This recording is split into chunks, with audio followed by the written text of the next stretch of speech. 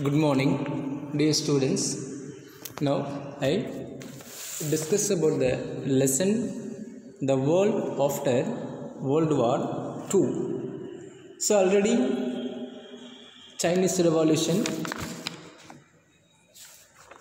then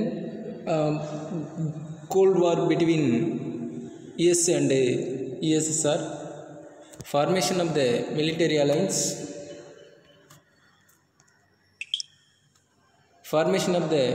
alliance, everything's discussed in this lesson. Now I discuss Arab-Israel war, அரேபியாவிற்கும் இஸ்ரேலுக்கும் இடையே நடந்த போர். In this war, the Treaty of Versailles in 1919 had provided for the mountains in Turkish Arab Empire. After the First World War, the signed to the Treaty of Versailles. முதல் உலக போருக்கு பிறகு Versailles treaty sign பண்ணப்பட்டது. அதன் பிரகாரம் புதிதாக ஒரு துருக்கி அரேபிய பேரரசு ஒருங்கிணைக்கப்பட்டது. In same time, the France given the Monty for the Syria and Lebanon, and Britain for Iraq, Palestine and Jordan.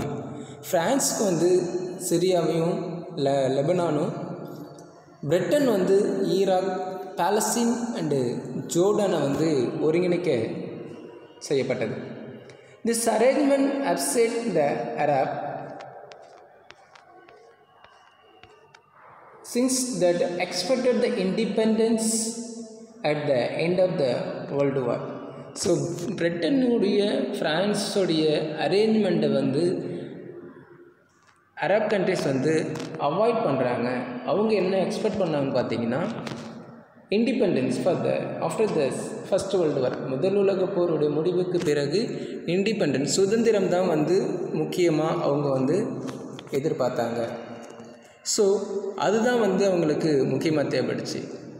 The Palestine promised to Zionist leaders that is allocated one of the Arab land Palestine to Jews settled for the Europe for the appeasement of the Arab. So Palestine Britain ஒரு Zionist லீடர்கிட்ட ஒரு permission கொடுக்குறாங்க. அவங்க பார்த்தீங்கன்னா இந்த allocate one of the Arab land, அரேபியர்களுக்கென்று ஒரு நிலம் ஒதுக்கப்படும், பாலஸ்தீனம், அரப் லேண்ட்ஸ் அண்ட் பாலஸ்தீனம். இன்னொன்று பார்த்தீங்கன்னா ஜூஸ் கிறிஸ்துவர்களுக்கு செட்டில் ஆகிறதுக்கு அரேபியாவில் ஒரு இடத்த அலோகேட் பண்ணப்படும். There was growing Arab antagonism towards Zionist settler as they bought land from rich Arab and evicted the local peasant families who had been cultivating it for countries. At the end of the October 1945, the Jews underground organization like Irgun, Jivai, looming Zionist paramilitary organization and Stein Gang, Zionist terrorist organization, அதாவது Zionist பாரா இராணுவ அமைப்பு ஒன்றும் Zionist terrorist தீவிரவாத அமைப்பு ஒன்றும் உருவாக்கப்பட்டது. So அந்த ஜியோனிஸ்ட்க்கும் பாரா military ஆர்கனைசேஷனும் சேர்ந்து என்ன பண்ணுறாங்க,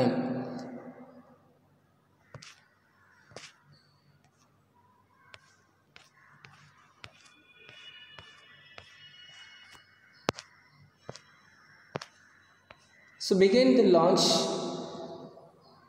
terror attack in the large scale. ரெண்டு குரூப்புமே சேர்ந்து ஒரு பெரிய அளவிலான ஒரு தாக்குதலை நடத்துகிறாங்க. எங்கன்னு பார்த்தீங்கன்னா railways, bridges, airfield and government office wear ப்ளூன் அப். அரசுக்கு சொந்தமான அலுவலகங்கள், விமான நிலையங்கள், பாலங்கள், ரயில் போக்குவரத்து பகுதிகளில் பாம் வச்சு அட்டாக் பண்ணுறாங்க. The British government presented dispute to this UN for decision. இந்த பிரச்சனையை வந்து பிரிட்டன் வந்து யுஎன் கிட்ட கொண்டு போகிறாங்க. யுனைடெட் நேஷன் ஆர்கனைசேஷன் கிட்ட கொண்டு போயிட்டு இந்த பிரச்சனையை தீர்க்கணும்னு சொல்லிட்டு இவங்க ப்ரெசன்ட் பண்ணுறாங்க. அதன் பிரகாரம் பார்த்திங்கன்னா இந்த succumbing to pressure to the great powers, the UN resolved the partition of the British Mandate of Palestine and the Jewish state in the Arab state. 29 October 1947, the clash broke out almost immediately between Jews and Arab in Palestine. So Britain உடைய அந்த partition, அரேபியர்கள், juice அப்படின்னு சொல்கிற அந்த இஸ்லாமியர்கள், கிறிஸ்துவர்கள் என்ற அந்த பார்ட்டிஷனை வந்து பார்த்திங்கன்னா யுஎன்ஏ உடனே வந்து அதில் தலையிட்டு அதை ரீசால்வ் பண்ணுறாங்க. அப்படி ரீசால்வ் பண்ணும்பொழுது நவம்பர் 29, 1947 அவங்களுக்குள்ளே இருந்த அந்த கிளாஷை வந்து ப்ரோக் அவுட் பண்ணி யாருக்குன்னு பார்த்திங்கன்னா ஜூஸ் அண்ட் அரப் இன் பாலஸ்தீனில் இருந்த ஜூஸ் யூதர் இன மக்களுக்கும் அரேபிய மக்களுக்கும் இடையே இருந்த அந்த பிரச்சனையை வந்து சால்வ் பண்ணுறாங்க. This Israel's own control of main road to the Jerusalem and successfully repulsed repeated Arab attack. By early 1949, the Israelis managed to occupy the all Negev, a desert and semi-desert region of southern Israel, up to the former Egypt Palestine border, except for the Gaza Strip, a self-governed Palestine territory. As a result of the separate armistice agreement between Israel and each of these Arab states, a temporary partner was the fixed between Israel and its neighbors. In Israel, the war is remembered as it is war of independence. The Arab world Treaty of Negba, the Castrovite, as a large number of Arabs became the refugees. Israel was admitted into the UN immediately, much against the wish of Arabs. Israel was established as a powerful state to assist the Western interests, particularly the US, in return for arms and financial aid. So,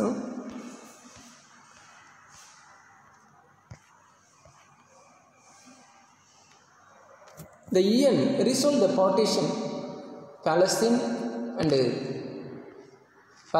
the Jews and Arab. In this time, the Israelis வந்து பார்த்திங்கன்னா ஜெருசலத்துடைய main லேண்டை வந்து அவங்க தன்னுடைய கட்டுப்பாட்டின் கீழே கொண்டு வராங்க. அப்படி கொண்டு வரும்பொழுது அரப் வந்து அங்கே அட்டாக் பண்ணுறாங்க. இந்த நேரத்தில் தான் வந்து பார்த்திங்கன்னா நெகிவி அப்படின்னு சொல்லக்கூடிய டெசர்ட் அண்டு செமி டெசர்ட் அடர்ந்த பாலைவனங்கள், குறைந்த பாலைவன நிலங்கள் கொண்ட அந்த பகுதிகளில் வந்து பார்த்திங்கன்னா ஈஜிப்ட் பாலஸ்தீன் போர்டினர், ஈஜிப்துக்கும் பாலஸ்தீனுக்கு அந்த எல்லைக்கோடுகள் வரையறுக்கப்படுகின்றன. இதன் மூலமாக வந்து பார்த்திங்கன்னா நிறைய ப்ராப்ளங்கள் வந்து அங்கே உருவாகுது. அந்த ப்ராப்ளங்கள் யாராக இருக்குதுன்னு பார்த்திங்கன்னா இந்த இஸ்ரேல் அண்டு நெய்பர்ஸ். இந்த இஸ்ரேல் வந்து வாரை வந்து ரிமெம்பர் பண்ணுறாங்க. என்ன வார்னு பார்த்திங்கன்னா வார் ஆஃப் இண்டிபெண்டன்ஸ், சுதந்திர போராக அவங்க ரிமெம்பர் பண்ணுறாங்க. இதன் மூலமாக அங்கே வந்து நெகபா அப்படின்ற இது வந்து அரேபியர்கள் உலகம் அப்படின்னு சொல்லிட்டு நெகபா தாக்குதல் நடத்துகிறாங்க. அந்த தாக்குதல் மூலமாக அரேபியர்கள் வந்து நிறைய ரெஃப்யூஜிஸ் அகதிகளாக போகிறாங்க. இந்த இதில் வந்து Israel was the admitted the UN. Israel வந்து யுஎன்ஆல் வந்து அட்மிட் பண்ணுறாங்க. Full support for the European countries, especially வந்து பார்த்திங்கன்னா யூஎஸ்ஏவுடைய intervention. In these times, the Suez Canal crisis in 1956. Suez Canal crisis. Suez Canal என்றது வந்து பார்த்திங்கன்னா ஐரோப்பாவையும் ஆசிய நாடுகளையும் இணைக்கக்கூடிய ஒரு கெனால். ஸோ இந்த கெனால் வந்து முழுக்க யாருடைய ஆக்குபேஷனில் இருந்துச்சுன்னு பார்த்திங்கன்னா பிரிட்டனுடைய ஆக்குபேஷனில் இருந்துச்சு. ஸோ ஐரோப்பிய நாடுகளுக்கு கப்பல் வழியில் போகணுன்னா கண்டிப்பாக வந்து சுயஸ் கெனாலை தான் யூஸ் பண்ணி ஆகணும். ஸோ ஆனால் சுயஸ் கெனால் முழுக்க வந்து யாருடைய கட்டுப்பாட்டின் கீழ் தான்? பிரிட்டனுடைய கட்டுப்பாட்டின் கீழ் இருந்துச்சு. இன் திஸ் டைம் 1952 இந்த நேரத்தில் தான் ஒரு புரட்சியின் மூலமாக கோலல் நாசர் என்பவர் வந்து பார்த்திங்கன்னா எகிப்துடைய பிரசிடெண்ட்டாக தேர்ந்தெடுக்கப்படுகிறார். அவர் தேர்ந்தெடுக்கப்பட்ட பிறகு in 1956 is internationally the Suez Canal which they under and the British interest 1956 British எதிர்த்து சுயஸ் கெனாலை வந்து தேசியமயமாக்குறாரு. With the failure of the diplomacy, Britain and France decide to use the force. பிரிட்டனுடையும் ஃப்ரான்ஸோடைய diplomacy ராஜதந்திரம் வந்து அங்கே முழுவதுமாக failure ஆகும்பொழுது so both are the two countries ரெண்டு நாடுகளுமே வந்து பார்த்திங்கன்னா அங்கே தங்களுடைய படைகளை வந்து நிறுத்தத்துக்கு முடிவு பண்ணுறாங்க. Israel saw this the opportunity to open the Gulf of Aqaba to the Israeli shipping and put the stop to the Egyptian border raids.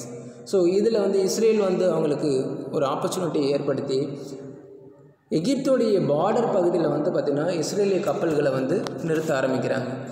On 29 October Israeli force invite Egypt.